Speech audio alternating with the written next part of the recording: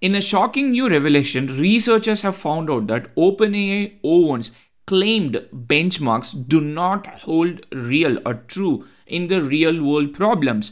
If you do not want to watch the rest of the video because it's going to be quite dry, where I'm going to just read literally two tweets, TLDR for you. The TLDR is this. OpenAI O1 claimed an SWE benchmark. SWE, Software Engineering Benchmark, is a benchmark where a bunch of GitHub issues are given to the LLMs or agents for them to solve. The number of issues these LLMs or agents solve is basically the benchmark. 40% means 40 GitHub issues out of 100 issues were solved. So OpenAI claimed a benchmark 48%, but in real world GitHub issues, researchers have found that OpenAI holds true only for 30% of cases. In fact, the worst side is Claude 3.5 Sonnet achieves 53%. So this has created a huge confusion in what OpenAI has claimed and what holds real in real life true. And this is what we are going to explore in this video. First of all, what has happened and what could be the possible reason. Did OpenAI really blatantly lie, or there could be something else happening in how they pick what is a benchmark score? It started with Alexandro Quadran. So they figured out that there is a surprising find in their latest paper, which is OpenAI's O1 reasoning high. So there are like different levels of reasoning. OpenAI reasoning high, O1 reasoning high only hit 30% on SWE bench verified. So now SWE has got two kind of data set. One is the SWE bench. The second one is the SWE bench verified, which is like the distilled or more cleaned up version of SWE benchmark, far below the original claim, which is 48.9%. So what is more interesting is that Claude achieves 53% in the same framework.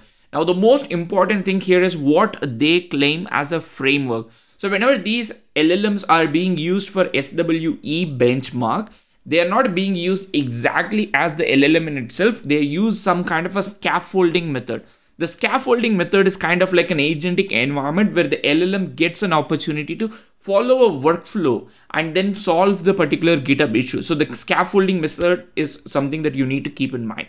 So something's off with O1's enhanced reasoning. What is going on here?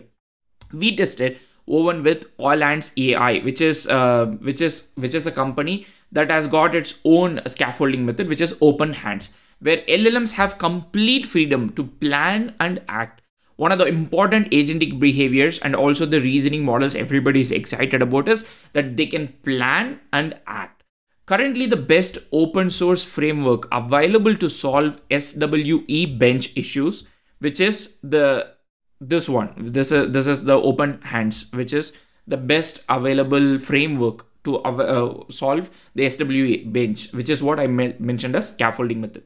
Very different from agentless. Agentless is what OpenAI picked. This is what is the current best method, Open Hands. Why did they pick this one?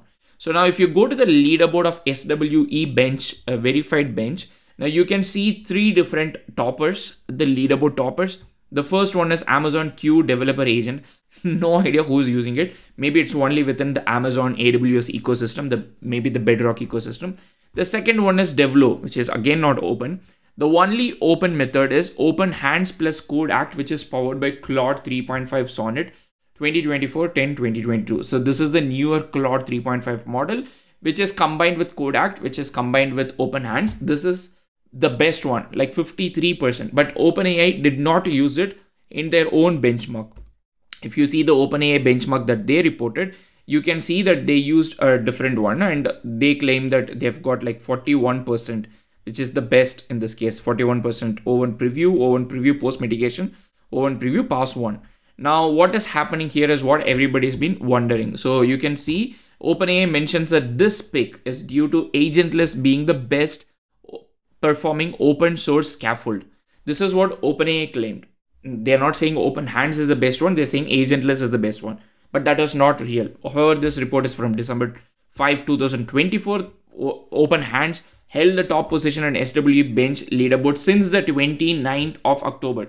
So then why pick agentless? Now, if I have to give a benefit of doubt to OpenAI, it is completely possible that their team was working on this benchmark and then later on December 5th, 2024, Open Hands became the topper.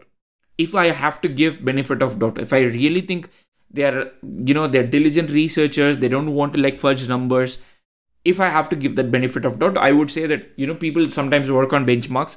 It happens with, I'm a data scientist, it happens a lot in my line of work. We work on some kind of cost estimation, and a few weeks later somebody would say, okay, there is a mistake, and that mistake would have naturally happened because somebody would have later on updated the data set, where we wouldn't have known that, we wouldn't have updated the chart. So this is me putting OpenAI like at the fair place. Okay, but that's not what the video is about.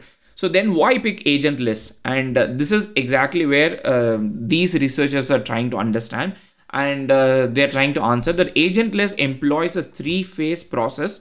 One is localization, repair, and patch validation without letting the LLM decide the future actions. So now agentless is what OpenAI picked.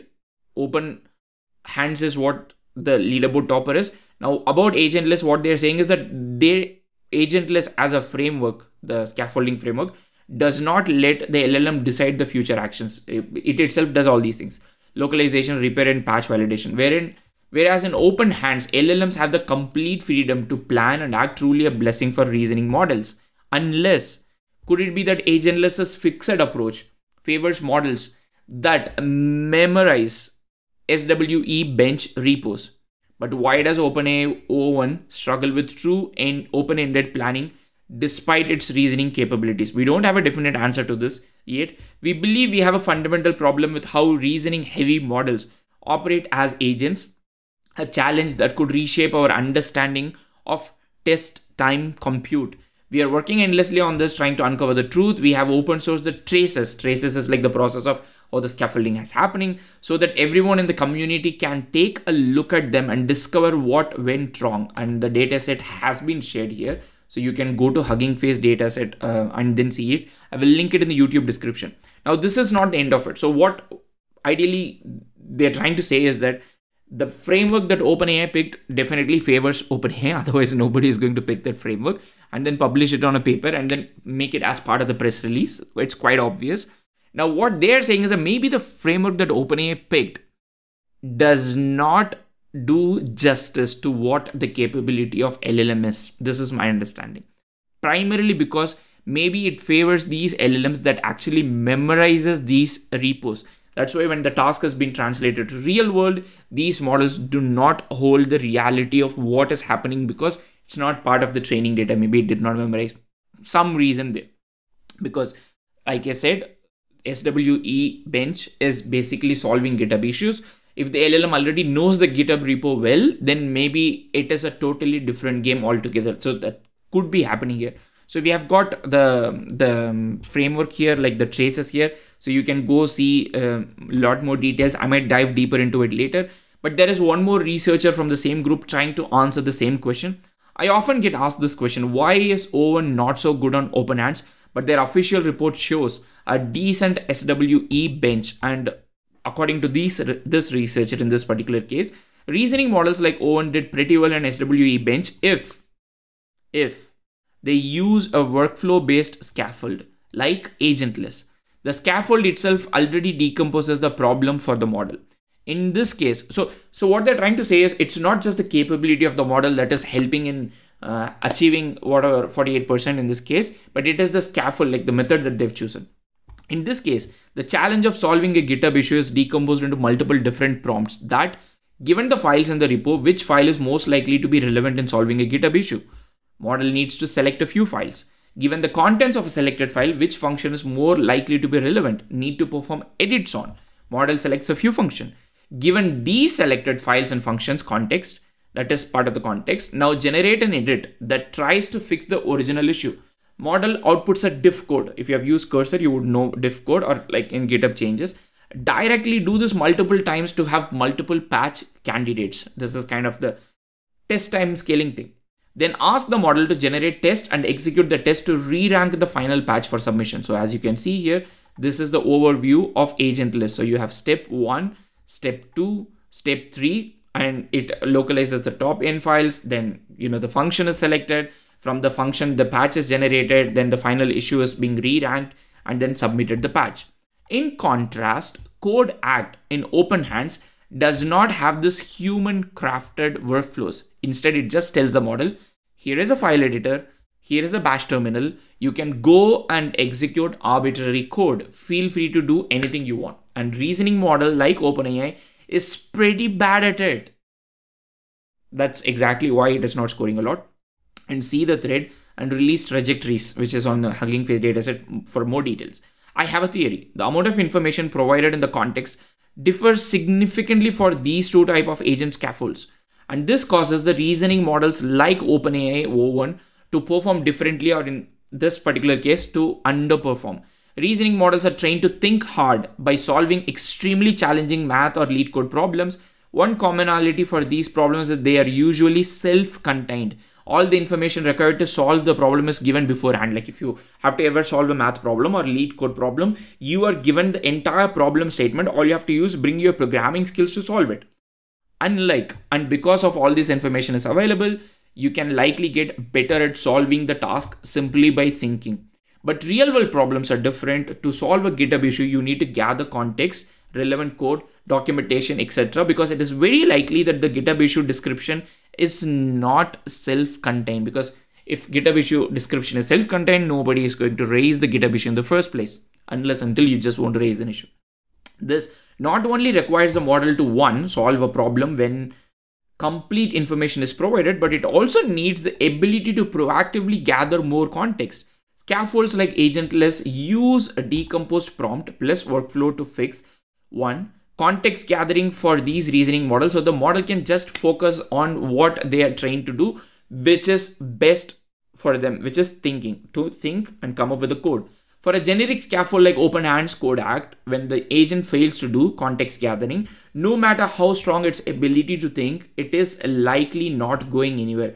You can't solve a problem by thinking, imagining, if you do not even know what exactly the problem is.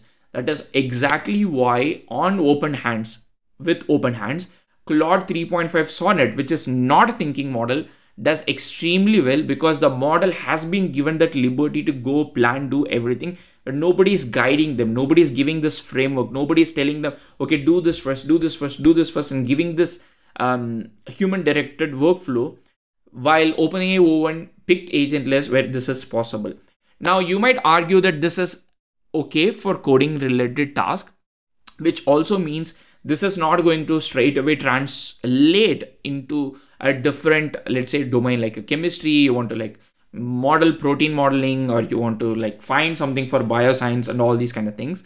So I think the jury is still out there. I'm not going to say OpenAI outright blatantly lied, because they picked a different framework. But now you might argue that they definitely picked a framework that favors them, and OpenAI O1 is not as good as, what the model suggests, OpenAI suggests. I had the same problem with O3 when I announced the award winners. A lot of people said, why did you not pick O3? In my personal opinion, O3 seems like hyped up model. In fact, personally speaking, the ArcAGI score that they got with O3 is quite controversial. A lot of people are saying that, O3 has been exclusively fine-tuned with ArcAGI data, which is what we do not do in data science, which is what we literally call as benchmark leaking. But now everybody seems to be okay with that. So I personally feel O3 could be hyped up, but O1 seems to be a good model. But now there is a controversy around O1 benchmarking in itself.